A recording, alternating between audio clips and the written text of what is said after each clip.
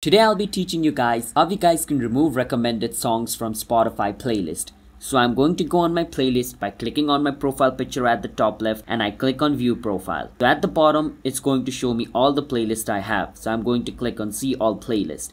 So these are all the playlists I have. Over here on this playlist I have 0 songs. So the trick to stop Spotify from recommending you songs on your playlist is to add 50 songs inside your playlist. So right now my playlist doesn't has more than 50 songs. So what Spotify is going to do is Spotify is going to automatically recommend or add some music inside my playlist.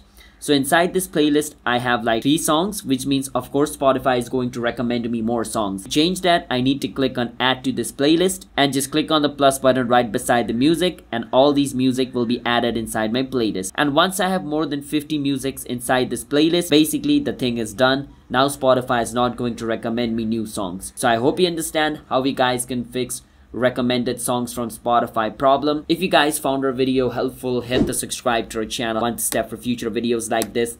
I'll see you guys in my next video. Bye bye until then.